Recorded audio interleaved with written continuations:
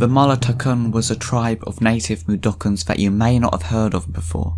Unlike the Mudomo and Mudanchi tribes that are very prevalent in the Oddworld series, the Mulletokon have only been mentioned in external media. The reason for this is likely their very different nature from the other tribes.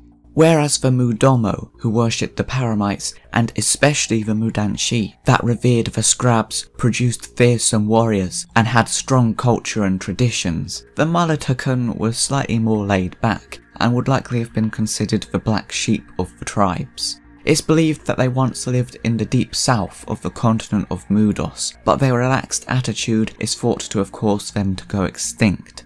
Well, this is according to an article in the industrialist newspaper The Daily Deception that Oddworld Inhabitants published in 2002. The article, which includes a picture of a supposed member of the tribe, states, "This photo was found in a cavernous location near Necrom. Elders speculate that it may be a vintage portrait from the deep southern region of Mudos, where the Mulletokon tribes were once prolific. Though most Mudokon tribes prefer the practicality of a ponytail, bun, or other headgear, the Mulletokons preferred a more wild, rebellious Mulletus style.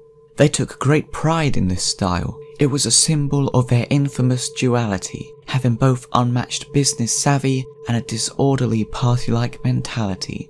Various oils and berry juices were used to maintain the sheen of this prized feature."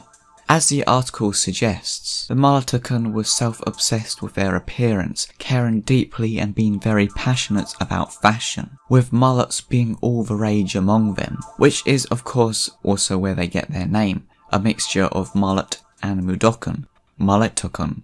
Which weirdly, even though that's like a joke, I genuinely think is one of the best names out of the Mudokon tribes. Mulletokon. Like, it just sounds like a genuine native kind of name or something. I just think it sounds fantastic, although I did have trouble pronouncing it when I started recording this video. The mullet hairstyle is also apparently a stereotypical haircut of the real world deep south of the United States of America. And considering the Mulletokon are also said to be from the deep south of Mudos, it becomes apparent that they're basically like a parody of this stereotypical depiction of America's deep south, which includes their rebelliousness and desire to be independent and different. And also, as the article continues, the Mulletokons' insatiable thirst for brew and raucous tendencies created a volatile concoction that ultimately led to their demise. Basically, from what I gather, the Mulletokons were moonshiners, another southern stereotype, or did the same practices anyway. Moonshining, of course, being the practice of like home brewing alcohol themselves in a still, like illegally, often deep in wild forest locations to avoid detection. Which is also why they generally do it at night, which is where it gets its name from. Moonshining. And also I just realised, while they often do it for themselves, it's also very common for them to do it to then sell to other people, which I think might be what the article was talking about when it said the Mulletokons have unmatched business savvy. So I'm guessing this is suggesting that the Mulletokons made their own brew, which in addition to drinking it themselves, they also sold to other people. Moonshining involves creating like big custom distilleries to produce the alcohol, and these things can be very dangerous and can explode if not handled carefully. I mean, its purpose is to create high proof liquor, so of course that's pretty darn flammable, I'd assume anyway.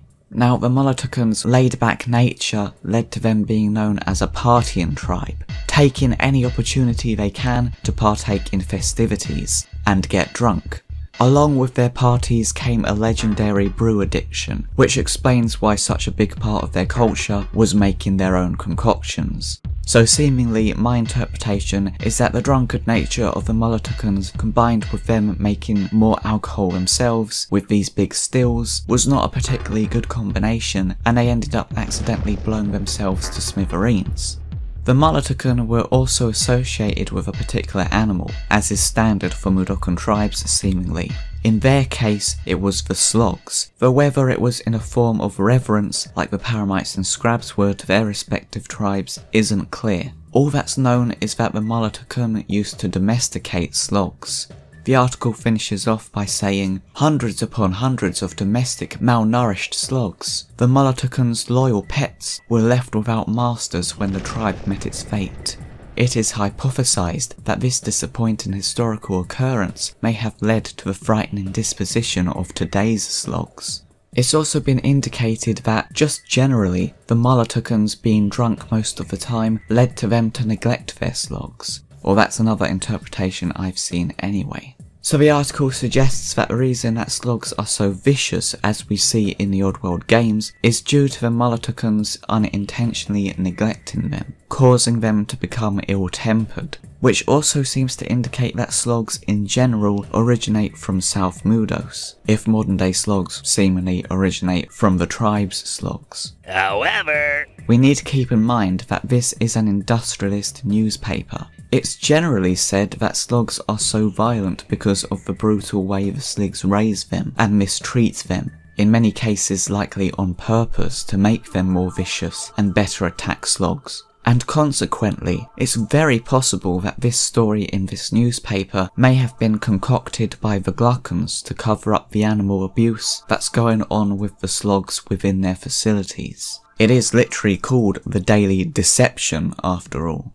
It's reasonable that they would want to mislead their readers from suspecting what's really going on in the Slog kennels. Some even claim that the Mulletokon were actually wiped out by an invasion of the Glukkon forces, much like many of the Mudokon tribes were.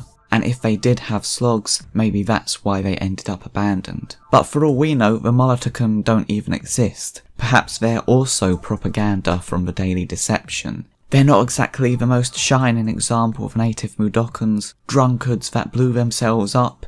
It's quite a disparaging depiction, so it kind of makes sense that the Glukkons might have completely made this tribe up to portray the native Mudokons as being idiotic lowlifes and that kind of thing. However, there's another twist to this. Can't seem to find a proper version of the newspaper as the archives seem incomplete, but even with this, it can be seen that seemingly within this issue of the Daily Deception, the specific article that's about the Mulletokons was reported by FUD. Now FUD TV was a news organisation I believe introduced in Oddworld Inhabitants Abe's Exoddus the movie, which was basically where they cut together the cutscenes of Abe's Exoddus into a movie, pretty much what it says on the tin. But they also added in extra bits to make it make more sense without the gameplay, including these cutscenes with a Mudokon reporter from FUD TV. I always thought this was weird that the Mudokons had their own news TV and whatever, but you know they did it for the film, so I understand. But the thing is the Mudokon is actively questioning what the Magog on the March is reporting, and questioning the Magog Cartel. So they're clearly not under the thumb of the industrialists, seemingly.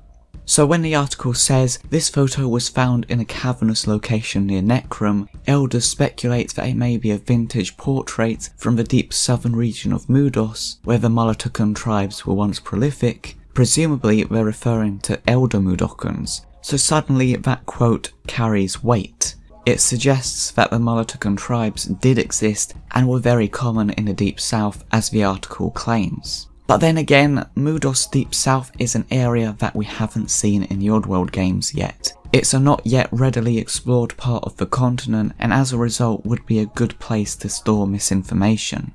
Oh yeah, there was once a tribe, they used to live in an area that we haven't been to yet, you know? And it's also interesting that this photo would somehow end up all the way in Necrom, presumably from the Deep South. So who knows, maybe the information is reliable or maybe it isn't. But I kind of really like the way it isn't entirely clear.